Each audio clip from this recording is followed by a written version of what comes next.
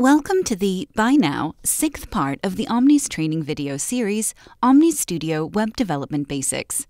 Today it's going to be really exciting as we look at how you can create your own methods and how to write code in Omnis Studio.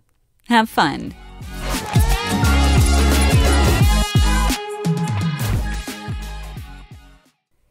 In the previous videos, we already did a little bit of coding, but in most cases it was just one line and without any conditions.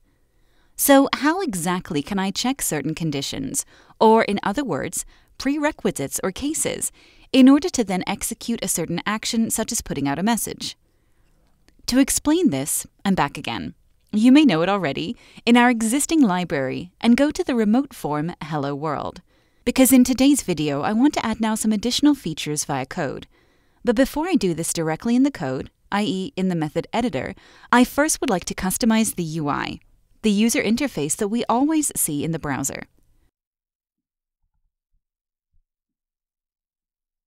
The button and this entry field here should now work together. And the button should later welcome the user by the name he or she had entered with a friendly message. To make sure the user understands that a name should be entered in the input field here, I simply label it. This can be done here with the label property. So I simply enter name there. We don't need the remaining components that are still in this form, so I'll just delete them. Perfect. Now that we've customized the UI, we can move on to the code. We need two methods for our app. One method should check whether the user has entered all the required information, in our case, whether he entered a name, and the other method should then generate a nice message from the name and display it. To create a new method, I right-click on Class Methods. You can find it here above, and then on Insert Method. As this method should check later on whether something has been entered, I simply call it Check. We now want to check whether the variable IInputEntry, which is linked to the entry field, is filled. And if it isn't, this information should be reported back accordingly. We can use an if statement to do this. This allows us to check a condition, namely whether the variable is empty. And this works as follows. If, now we press Enter, so that Omnis Studio automatically completes the expression, and now the condition comes directly after the if. Such a condition could be, for example, 1 + 1 = 2. As this condition always applies or is true, the code between the lines if and end if would always be executed. For our condition, however, we now type isclear here and put our variable IInputEntry in the brackets. Isclear is an Omnis Studio function that returns the value true if the specified variable is empty or returns false if it is filled. If the condition is true, the variable is empty, and we have to report this back somehow in the code. We can do this by typing quit method and kfalse here. So we end this method and return the value false. Don't be surprised. In Omnis Studio, kTrue = true and kFalse = false. I think it will become clearer what I mean by return as soon as we create the second method. Okay, and if the variable is filled, we want to return kTrue.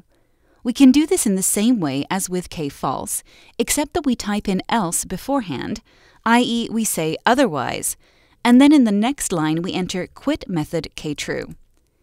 You can now read it all as, if the variable is empty, then this here, and otherwise this here. You could also omit the else, and in this case simply enter the quit method kTrue below the end if, because if the condition is met, the method is cancelled beforehand anyway, here, and the code would never be executed at this place.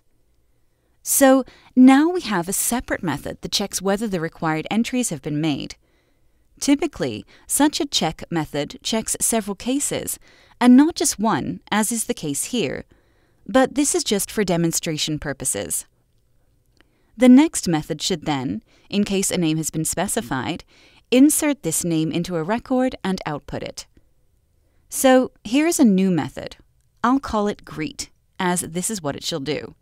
And right at the beginning of the method, I want to use our check method to check whether we should, or can, greet at all, or whether there should be a hint that the name is missing. To do this, I call our method with doMethod, and then I call our method check. To intercept the result or return value of the executed check method, I press Tab once while my cursor is still in this position. Then this returns appears automatically. And now we can specify a variable that catches the return value.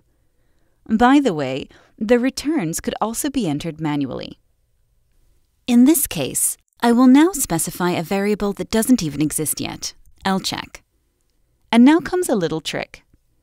While my cursor is still on the variable name of the undefined variable, I press F7, select the type Boolean, and press Create Variable.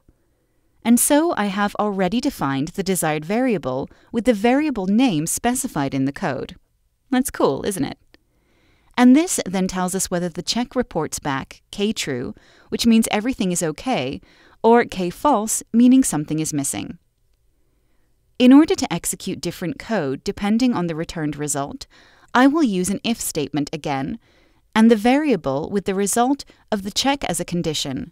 So, lcheck. And if the value in lcheck is true, so is on kTrue, we want to put our message out here. I now do this with do$cinst.$showMessage, and the message is now placed in the brackets. However, I don't just want to output the variable or just a text, like we did in the Hello World video, but a mixture of both. To mix variables with hard-coded text, I will use the con function. This combines several values, in our case, the value of the hard-coded text with the value of the variable. And that works like this. Con, here again in brackets, and now we can specify several values or variables, or similar in the brackets, separated by commas, which are to be connected. For example, hello, space, comma. Now the variable with the name iInputEntry, comma. Welcome to the Omnis community. In case the check failed, a message should be displayed. And else. And here we simply put out the message we already know with do$cinst.$showMessage. Please enter a valid name. That's it. Almost. The last thing we need to do now is call the greet method from the button's $event method. This can also be done quite quickly. Simply go to the $event method of the button and replace line 2 with doMethodGreet. Then, let's test what we have done. Let's assume our name is Max. That's a nice name. And if we didn't enter a name and now press the button, we'll get an error here, which is what we wanted to achieve. Great. That's it for today. That was finally some more practice, wasn't it? If you found this helpful, then look forward to the next video, because there we'll look at how to switch between different remote forms and build a simple login. Hope to see you then. Take care.